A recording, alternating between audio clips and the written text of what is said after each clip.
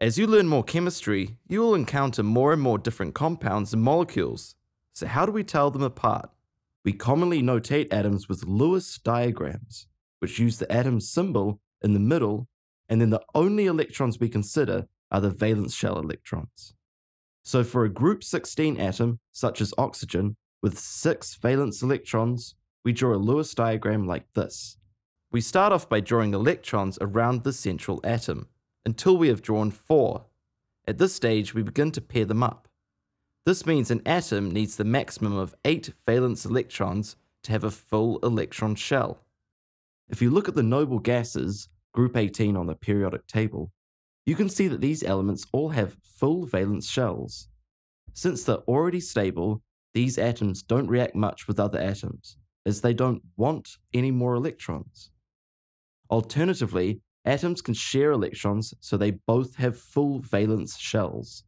It is easy to understand this as a kind of Venn diagram, where one atom has some electrons, the other has some electrons, and in between them are electrons that are shared, that are counted in the valence shell of both atoms. We'll go through how this works now. Remember that electrons always come in pairs. If there is an odd number of electrons, there will simply be a single remaining one. Chlorine has 3 complete pairs of electrons, and it has a single remaining electron. This is great, but chlorine never exists on its own, with 7 valence electrons. Chlorine, like every other element, spends its childhood dreaming of getting that full valence shell. For chlorine, getting a full valence shell means getting 1 more electron, and chlorine can do just that when it bonds to another chlorine atom. This second chlorine atom is identical to the first in every way. We've drawn the second atom's electrons as red dots to differentiate them from the first atom's electrons. Remember, all of these electrons are valence electrons. The second chlorine looks like this. When a Cl2 molecule gets formed, this chlorine atom and the first one will share their valence electrons, right? And remember, they both want to end up with 8 valence electrons to give them that precious full outer shell. Well, it just so happens that they can get it just like this. So do you see what's happened here? Each chlorine atom has shared a single electron with its partner, and they've wound up both having a full shell. Those 2 electrons being shared in the middle are called a covalent bond.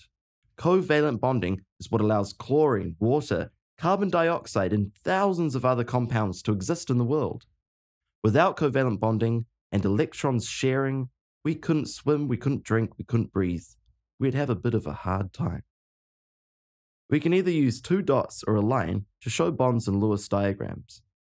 That means you could also draw a molecule of Cl2 like this. Drawing Lewis structures for all those other compounds we talked about, or ones that you haven't even heard of before, is really simple.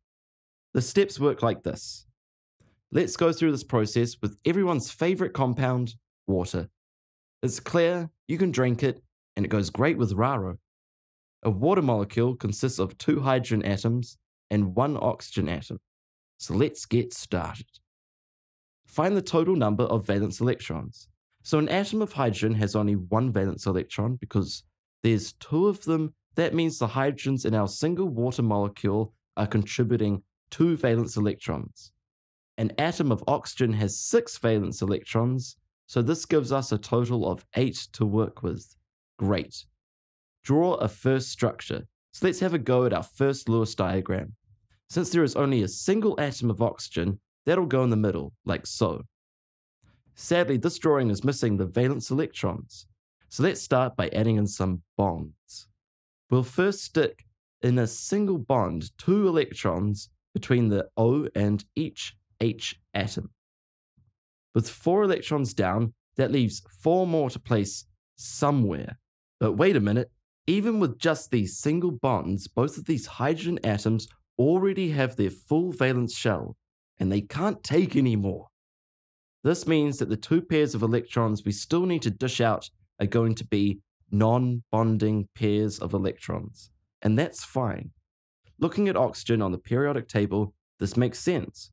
Group 16 means it neutrally has 6 valence electrons, which it does in this diagram. It gets its full valence shell by sharing 2 more electrons which the hydrogen atoms contributed. It'll look like this. Now, let's stop and evaluate. Do all of these atoms have complete valence shells? We already know that the hydrogen atoms do, but what about oxygen? The answer is yes. This oxygen gets 4 of its electrons from the bonds and 4 from the lone pairs of electrons.